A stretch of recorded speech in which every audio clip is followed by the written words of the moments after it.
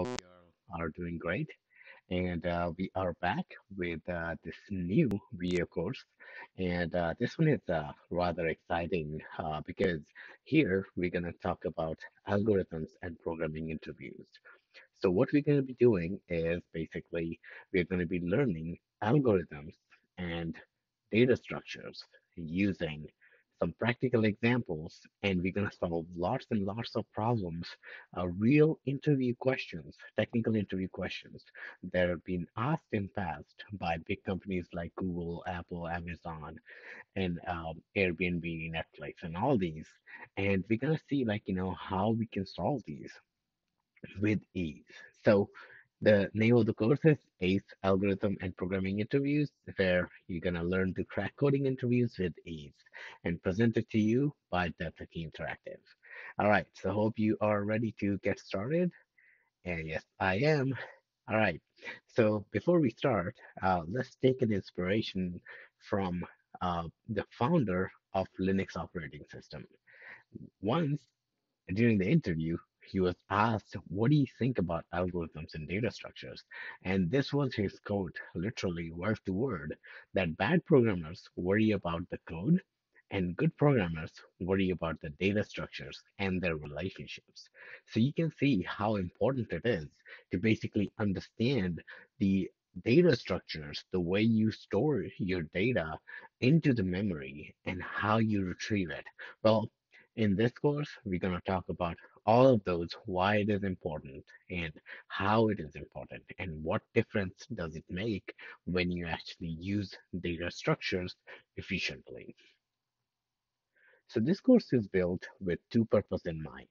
One, to understand how data structure works in theory, and we're going to solve real interview questions to basically understand the concept. We're going to prepare not only the interviewer, not only the interviewee, but the interviewer as well. Because if you have taken any interview, you know when you're asking for questions like, data structure related questions, like find an element in the sorted array and stuff like that, you are expected to know the solution as an interviewer for that, so you can help the interviewee out. The expectation is not that interviewee already knows all these things, but you are there to collaborate during the interview, uh, and work with the candidate, because it gives you the real knowledge of how you two are going to be working together if this candidate was the person who you can hire. So that is why most of the interviews are basically one-on-one, and they happen in the room where people ask questions and they actually collaborate. So most of the tech companies, um, they actually, this is how they work, and this is how internally they explain their interviewers that when you're going for an interview, you're not there to grill the candidate, but you're going to be there to test their knowledge on how much they know. Along with, you're going to see how they work together. And problem solving skill is one of the important one, and that's where the understanding of data structures and algorithms comes into place. All right, with that said, who this course is for? Well, this course is for beginners who are starting to explore the job market and prepare for technical interviews. So anyone who's fresh grad, or they've recently switched their industry from non-tech into the tech environment. And if you have actually had time to explore, you would see that a lot of these things are asked very frequently. Like, now people are going to ask you core data structure problems.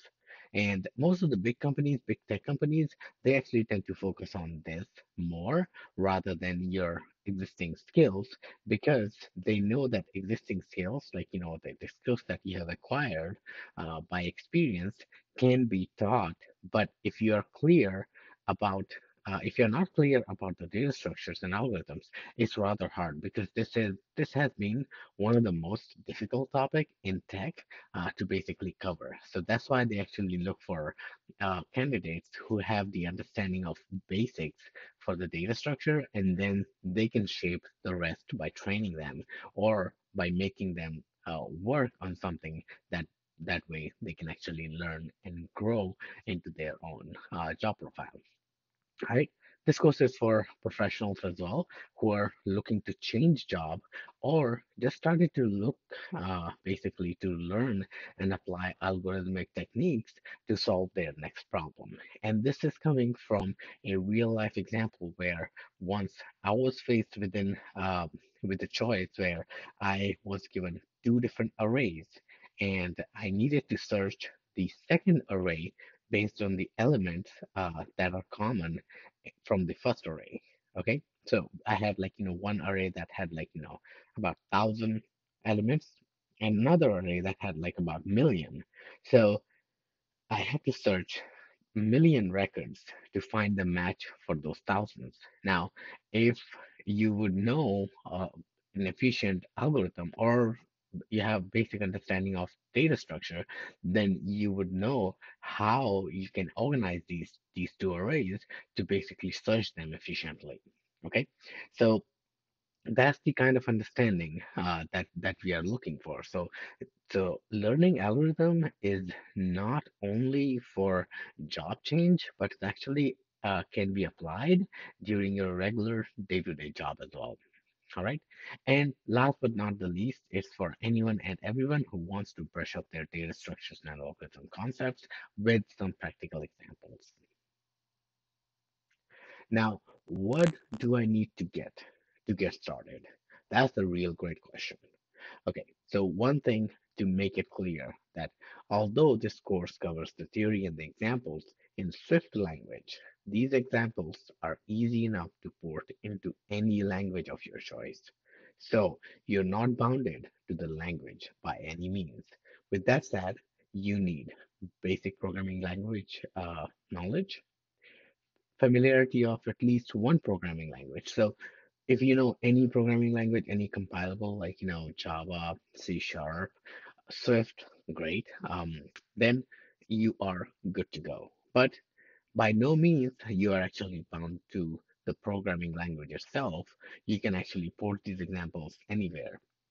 We're gonna try to focus on least basically on the Swift concepts because I want to make this like really generic because when you're gonna go in front of the interview panel to interview, they're gonna basically ask you not to use any language constructs, any anything that language already provides. So we're gonna try to use and stay native functionality, like core concepts, so we can actually work through that core functionality to achieve a result or achieve a solution rather than using the pre-built or inbuilt solution with the language itself.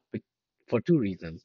It doesn't help you because like you're trying to learn here the like how the concept actually works. So if it's already pre-baked for you, you're not gonna really understand that's actually gonna how that's actually working, and you're not gonna care about it. Okay, but if you build it, then you're gonna understand the intricacies of what's going on in there, and you have the power of the knowledge to basically change it according to your need to that the solution that you can build that is unique to your problem. So that's why understanding is needed. Now there's some basic mathematics that we're gonna see. It's really simple mathematics like some division, some fractions and stuff like that. Nothing more than that. Okay. Prior understanding of loops and conditionals is important. So you need to know like how for loops work, how if and else and everything, how while loops and everything works. Because a lot of these interview questions you're gonna see later on, they actually tend to focus on loops and conditionals. So they are like, solutions can be achieved by manipulating loops and conditionals some way or combining them together. So that's why understanding of loops and conditionals is important. All right. So what will I learn in this course? So you'll once again learn the basics of data structures and how they are used. You learn the techniques by solving coding questions. So Once again, these are real coding questions that you're going to be solving, real interview questions that you're going to be solving. And you're going to solve a lot of them just to form the concept that you have learned. And each section is divided into, like, basically area, the data structure that we have covered. So we're going to talk about the data structure first, and then we're going to talk about problems. We're going to focus more on problems because the more practical examples you get, the more prepared you're going to be for your interview and not next job hunting. Okay. All right. So, with that said, let's go ahead and get started. In the next video, we're going to talk a little bit more about why algorithms and data structures. Okay. So, I will see you guys in the next video. Thank you.